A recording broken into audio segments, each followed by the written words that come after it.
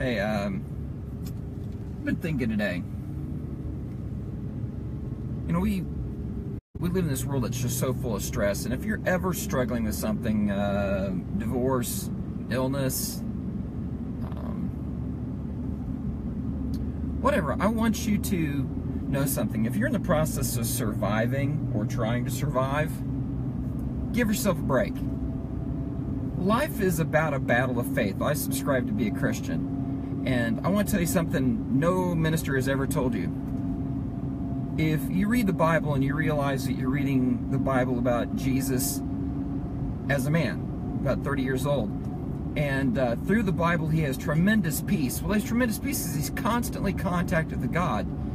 It says in the Bible that he would step off and he would commensurate with God, which basically means he would talk back and forth, which meant God talked to him and he could hear him. And it wasn't until Jesus got to the Garden of Gethsemane when he realized the passion was coming and God wasn't talking to him.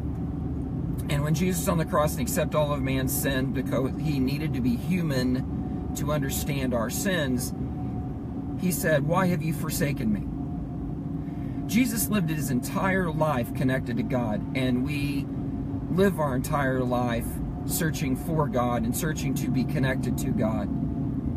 So, I want to pass something along to you. Give yourself a break if you're having a battle of faith, because you don't listen to God, because God doesn't speak to you. Just have faith. God has a plan, and this will all get better.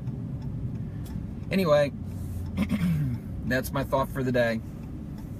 If you're struggling, if you're fighting, if you're battling an illness, just give yourself a break.